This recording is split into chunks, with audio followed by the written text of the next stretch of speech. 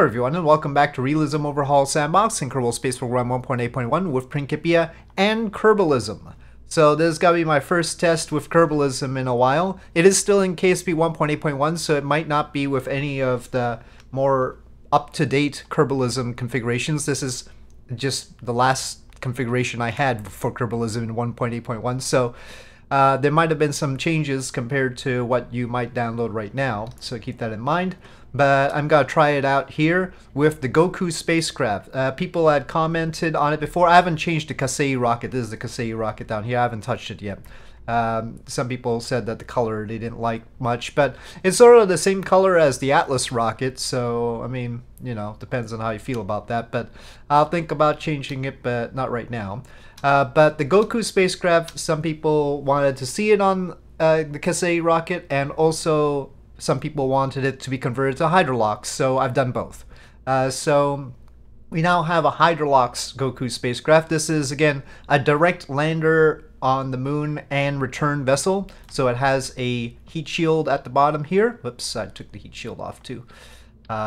Heat shield on the bottom here, and it just lands. I haven't changed the legs yet, even though I think they ought to be changed, but there they are. The nose cap goes off after launch. So now it contains hydrogen and oxygen. It also has seating for 6 instead of just 4, because I just scaled up the whole thing. Now, scaling up the whole thing in order to fit the hydrogen, of course, and before it used to have a diameter at the bottom here of 6.6 meters. Now it's 8.4 to fit the Kasei rocket and also SLS. But we needed to scale it up anyway because we need to fit the hydrogen with its low density. But that does allow for a bigger cabin, so we might as well use it. It is heavier, of course. The Goku spacecraft before, by default, 38.8 tons. This reads only 45.7, but remember, a lot of that is just really low-density hydrogen. That's why it doesn't seem that much, but the dry mass is much more. The dry mass of the Goku spacecraft was something on the order of 10 tons. This one, the dry mass is 18 tons. So that is including the supplies, though. So yeah, it's a big difference, and you know, to some extent, you could toss it either way. The scaling, the single dimension scale is 1.27, and if you just square that, that's 1.6ish. It's a little bit more than that 1.6, but you know, the 1.6 would cover the surface area of the tanks and the whole thing. So it go by surface area squaring, but then the components inside don't need to be scaled up necessarily, or they'll be scaled up by 1.5, the difference between having 4 crew and 6 crew. It's all very complicated. So anyway, we've got that. We've got this decoupler, and then I've got a separate hydrogen-oxygen tank here for capturing around the moon. That'll still feed the same engines. The engines now, these are Hydrolox engines, and they've got the stats of the common extensible cryogenic engine, the config that's already in Realism Overhaul. So it's called the CC, or CECE base, and I've assumed 4 of them. So we've got 4 CECEs, or CCs, or common extensible cryogenic engines, and they had them throttling down to less than 10%. I just set it to 10%. So they can throttle down to 10%. Okay, so we've got that. But there's so many things to test. Can this actually launch on the Kasei rocket? It's 62 tons. That doesn't seem like the Kasei rocket, even with the 4 boosters, can handle it, but we should check. Another thing we need to check is whether it actually works with the Kerbalism. I've put some Kerbalism modules on it, and maybe it looks good. Let me retract the... We've got 2 copies of the scrubber, humidity controller, and pressure control for some reason. That's confusing to me. Here, it says we produce 42.2, but then when I take off the rocket, we don't. And the rocket shouldn't be producing any power at all. So I don't know why it's producing any power. And worse, when I extend the solar panels... and the solar panel should be making more than that 2.2 anyway. Yeah, I don't know why. Sometimes I can't click on the solar panels. Okay, extend solar panel. Okay, and when I extend the solar panel, it reduces how much is produced. And they're supposed to be doing like 3 kilowatts. It's only reading 1 and -1 apparently. So I'm totally confused about that power consumption. Otherwise, if we take a look at other stuff, we've got food, 28 days. I assume this is for the full complement. Oh, it's for 4 people maybe? Anyway, 28 days is way more than we need. We're going to test it without crew. And it's perpetual. Well, let's put the crew in first. And then we'll talk about without crew. 28, 20, 25 for the nitrogen, 28. And then I don't know what the liquid hydrogen and oxygen are for. That might be... Yeah, I don't know what it's assuming there. Anyway, so yeah. Radiation, it says nominal. We have no radiation shielding. We could add some. I guess there's a shielding option here. But right now we won't. I don't know how well it's going to do. 9 hours in the inner belt, 1 day in the outer belt, and interplanetary 1 year. I mean, somewhere between those lies the answer for a trip to the moon. Stress, 289 days. It's poor comfort, but it's pressurized and living space. And our scrubbing and pressurization is good. We've got the nitrogen and we have the lithium hydroxide. So anyway, maybe it'll all work out, but I'm gonna test it without crew first and see how we're going to, whether it can be tested uncrewed. I don't know. And then we'll test it with crew. So yeah, I don't know if it can make orbit. The delta V's are sort of complicated with this. And we have a lot of thrust-weight ratio initially, so there's that too. What will happen? We're launching from Brownsville, and we will see. I still need to make some sort of fairing cap for the engines on the Goku, since they're exposed to the air right now. Well, solar storm in progress. Well, I guess we should wait. Let's see, when is the... Oh gosh, this is bad. 0 please, 0. Okay, I think. Inner belt, outer belt, they're the belts. I haven't seen them in a while. Okay. But we want to get to the moon, and I can set it as a target. Well, we should be past the solar storm thing. Of course, it's gotta be nighttime. Up. Oh, right, Boundsville. I was waiting for the wrong inclination. Still a solar storm? Really? How much do we have to do solar storm wise? In shadow. Okay, well, we can deal with a few degrees. I guess it's okay now? Oh no. Solar storm could pop up anytime. Anyway, not that we have crew right now, but anyway, just for formality's sake. Ignition. And launch.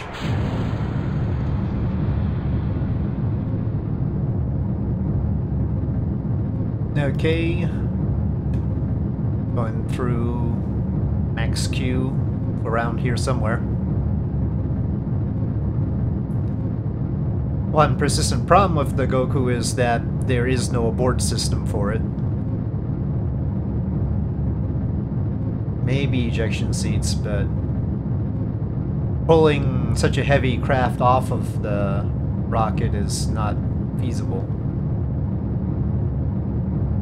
Okay, booster set. Okay, separation and ignition. I can't even see the engine. I need to change the specularity on this one. I want to mainly check the electric charge once we get into orbit. I don't know whether we're going to end up in orbit with enough. It's close. And... shut down. 3,415 left will be enough to go to the moon. Let's just go ahead and see what we can do here. Let's check the power first. Extend. And we have to flip around. They do not rotate. They're only facing one side. Oh, I should have dumped the nose cone. Okay, well, let's point retrograde. Now mind you, it was never my intention that the Goku spacecraft was supposed to be ideal for anything. The goal for it was to be a simple solution for quick tourist missions, basically, so that we didn't have to do a whole lot of dockings in order to get the mission done. So, has a very specific purpose in life. Okay, decoupling, nose cone, and yeah, we're recharging. The electric charge seems fine. And now it says electric charge perpetual here. It seems to read the right solar panel amount there, so that's good. 2.44, well anyway, all should be fine. More than enough, even when we do have Kerbals. Okay, so I'll tell you what, I think we will put some Kerbals in and then try and do more. We will try and bring it to the moon and see how it goes. Okay, so I'm just gonna pack them in. We've got 6 Kerbals inside. I've decided to avoid the big 4. So we've got Katuki, Koruki, Herwin, Verbus, Joeberry, and John Duck. All good names, I think you'll agree. So let's see what happens now. A storm or not? See, another solar storm in progress. They aren't that often, are they? They're like daily? One thing I'm gonna have to do is maybe tweak a few numbers in Kerbalism. 27 minutes, well, I mean, it is the same day technically. I did revert, so okay. So it is the same situation. I guess it's not random or anything. Anyway, ignition. And launch. Katuki and Koruki. I am pleased by our selection of names this time. Yep, it has been a while since I used Kerbalism, but I am getting ready for a potential series with Principia and Kerbalism and my rockets. And we will see how that works out. Alright, booster set. Okay, main stage separation and ignition of the upper stage. We are in orbit. Okay, and with the 3,400 we had last time too. Let's get the solar panels out. Oh, cannot deploy while stowed. I don't suppose that's gonna be solved soon. Maybe I should get rid of the nose cone.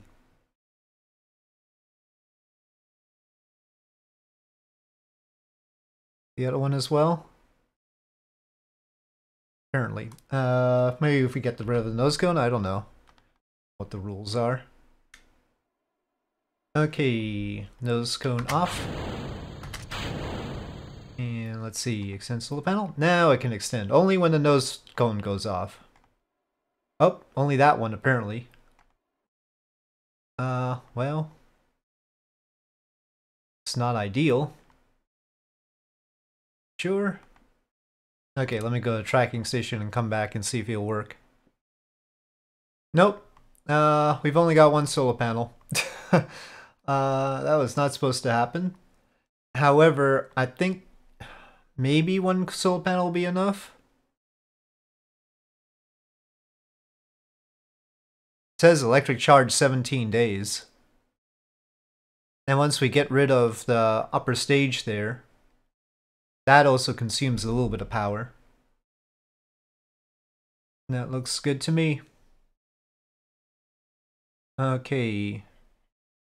Well, show and nav ball is active. Okay, well, we're gonna have to go with the stage delta V remaining in order to tell when to turn this thing off. So let me just quickly calculate. We're expecting 293.8. Or say 294 left over, and ignition.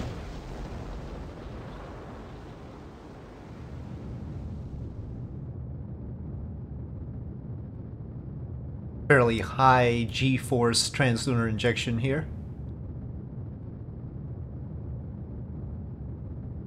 Okay, getting ready for shutdown. Yes, liquid hydrogen reserve should be low. Oh, why did that go away? And shut down. Well, I said 294 and it's at 292. Why did the maneuver go away before we were done? That's not right. Our moon periapsis is nowhere near where it was supposed to be. But the maneuver disappeared on me. No, we're gonna run out of the RCS on this stage.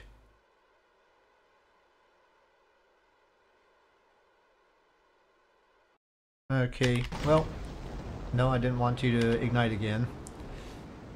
I'm not taking any chances with the 6 seconds we have left on that stage. Let's just separate and go with the fuel we have up here. So we'll have to do everything upside down. I gotta remember that. Okay. I love electric oh, well that's that probe. Yes, we don't care about that probe. So the RCS on here is assuming Hydrolox RCS, so 400 seconds of ISP. Could have gone with hydrogen gas, which is 260 seconds, which is not horrible, but decided to keep it simple for now. You can see the JWST, the James Webb Space Telescope I have there. Unfortunately, I can't actually switch to it without crashing the game for some reason. Okay, all sorts of perturbations, but all I care about is that periapsis. Be there in 4 days, but first we need to make sure our electric charge is gonna work. Okay, stop. Ah, the other solar panel extended now.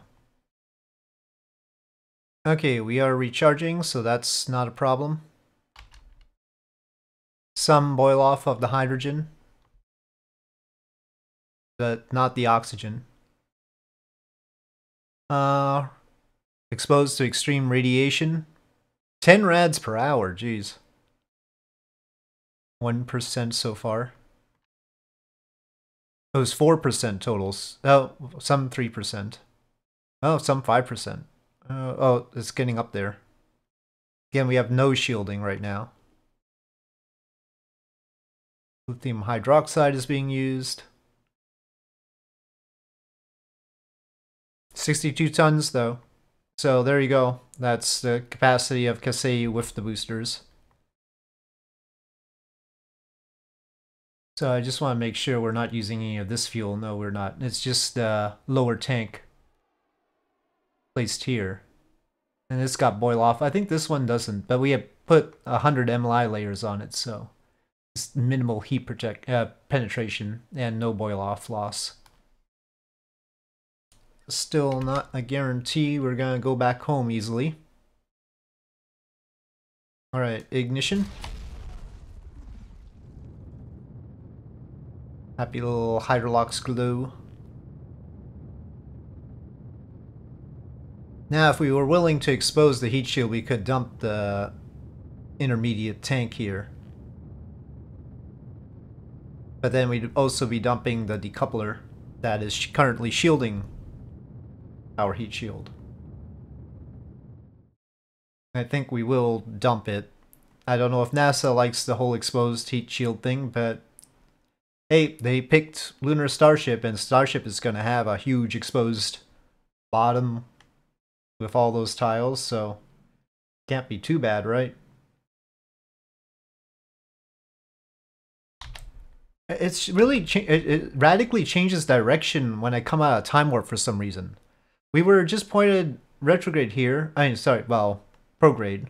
But then when I came out of time warp, it totally changed direction on me. Like persistent rotation is not working right. So I don't know what's up with that. It's not supposed to be pointed this way. Every time I come out of time warp, it reorients in the wrong way. I don't recall this happening with just Principia, but I don't think Kerbalism should be changing anything, right? But yeah, it's very disturbing. Okay, now we're on the internal fuel. I'm just gonna let that tank go then. Off it goes. We need to sidestep it though. Well, we're gonna go straight into the whole landing business.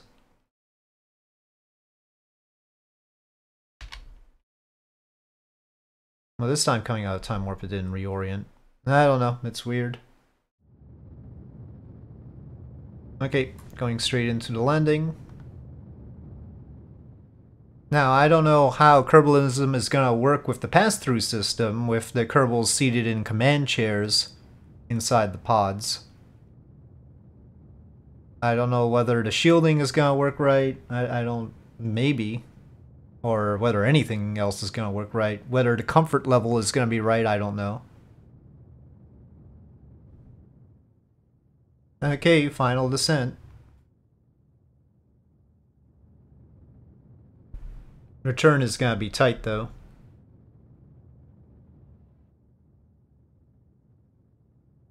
Please let this throttle down enough for fine landing.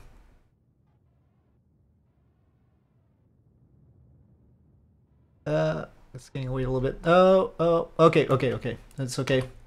Alright, well, we can't get them out right now, I don't think. Well, if we could get them out, we wouldn't be able to get them back in, so...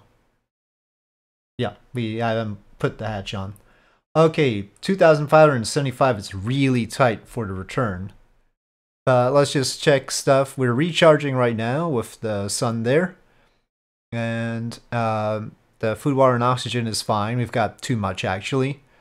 And they got 14% radiation already. But I didn't put any shielding at all. 1% stress. No CO2 poisoning, thankfully. In fact, I could probably reduce the amount of spare CO2 room we have. Okay, so that's the situation. Let's try and get back to orbit. It doesn't really matter which way around we go, as long as it's one way or another. So, ignition.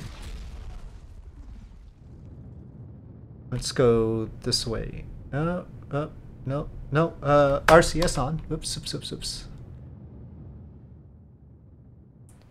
But re-entry wouldn't be too much different than it was with the standard methane oxygen Goku, and that's because we did scale the mass of the pod to the surface area, and we obviously increased the surface area of the heat shield by the same factor, so it is the same ballistic coefficient.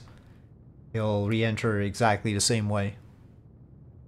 And the amount of ablator is scaled by the same as well.